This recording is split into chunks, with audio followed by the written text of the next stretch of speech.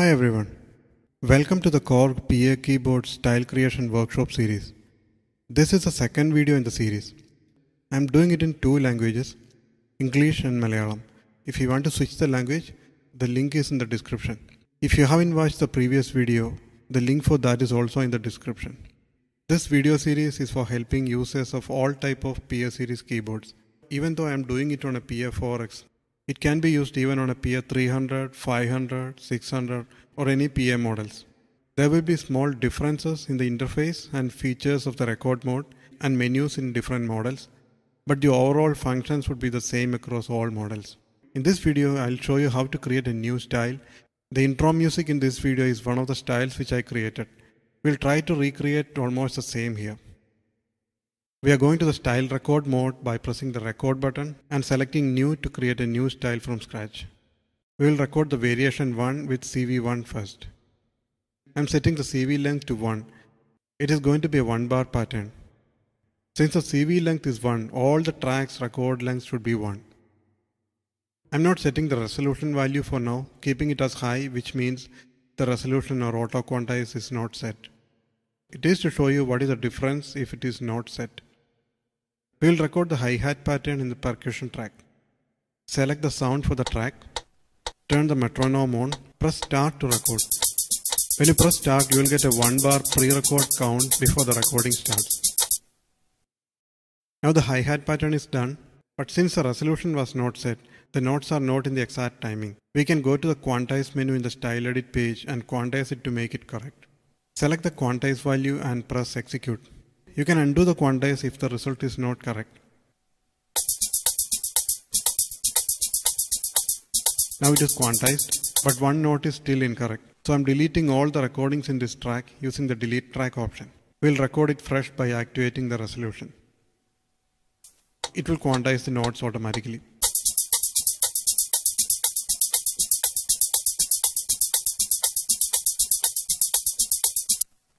Now the pattern is ready, and it is in the correct timing as well. This is a benefit of using the resolution while recording. Now let's record the drum pattern. Before recording, if you need to practice the pattern with all the other tracks playing, press the track again so that it will turn grey. Press start and the pattern will start playing without the pre-record timer. We can practice the pattern now.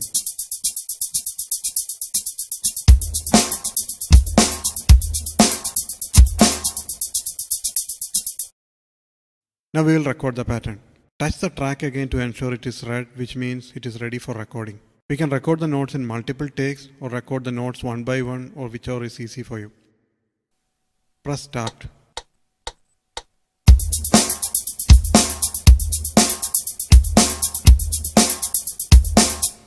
Now the drum track is complete. Next we will record the bass pattern, selecting the sound for that. Setting the octave to -1 to access the lower octave as well.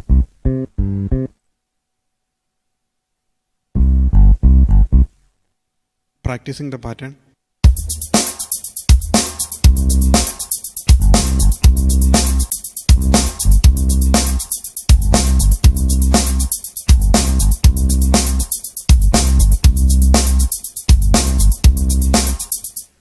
Now we will record it.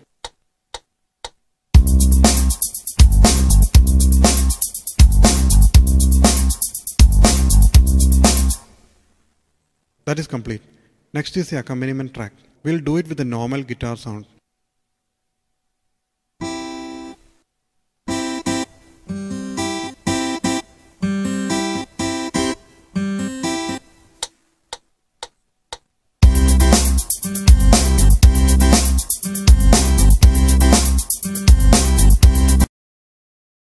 That is done. You can add more patterns in the other tracks as well if you need. Maybe a pad sound in the accompaniment 2 track. Once the recording is complete, to preview it we can go to the menu and select the element track controls. Here you can play the style, change chords or element, and you can play it with the piano sound on the right part.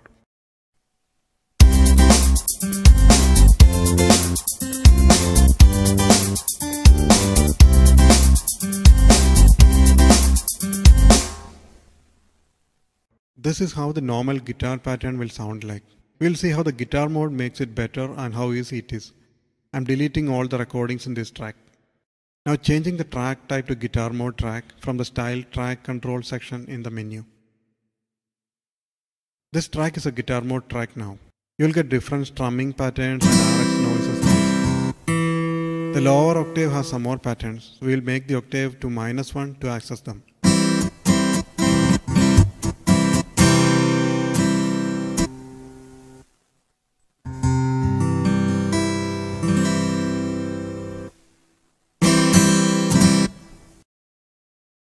I'll explain the guitar mode in detail in another video. For now, I'll use some basic strumming patterns and record it.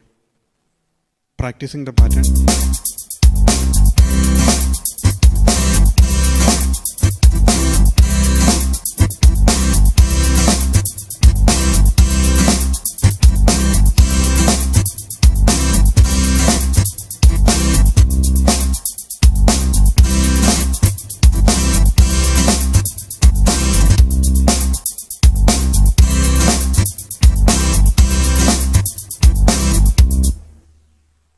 Now recording the pattern.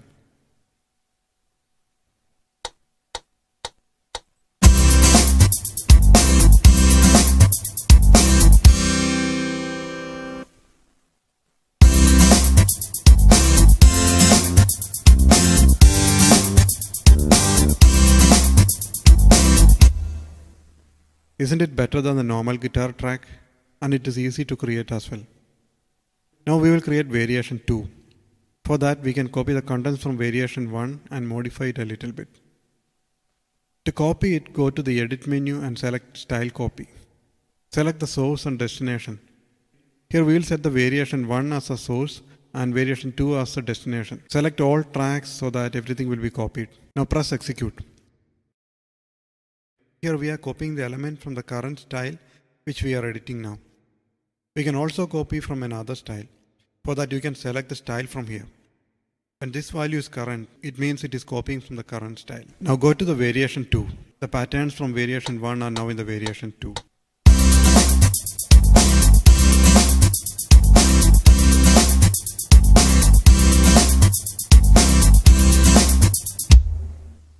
I'll delete the drum track and record a new pattern in it.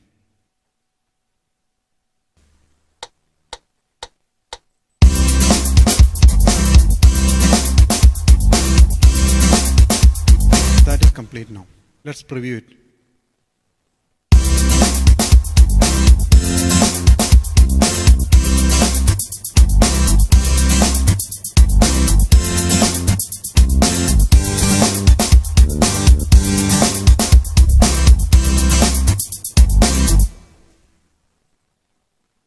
When we copied the variation 1 to variation 2, the recordings and the entire settings like track sounds, key, chord and entity from variation 1 were copied to variation 2. But there will be situations when you want to record a totally different pattern in another variation, but keep the same sounds and settings in the tracks.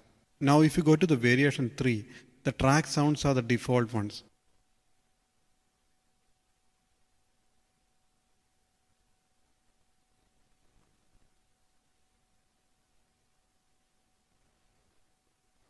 But in variation 1, the sounds are different. To copy the sounds and settings to an element, you can use the copy option in the page menu. Now we want to copy the sounds from variation 1 to variation 3. Selecting sound, press OK. Now go to the variation 3. The sound for the tracks are now copied here.